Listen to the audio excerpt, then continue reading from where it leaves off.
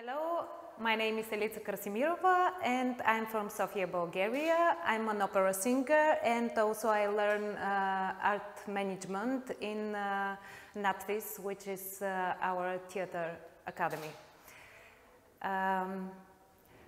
Probably most important thing that I found here in Cultart is inspire, from people, from culture, from the environment, from people which we met as our mentors, and they were cool.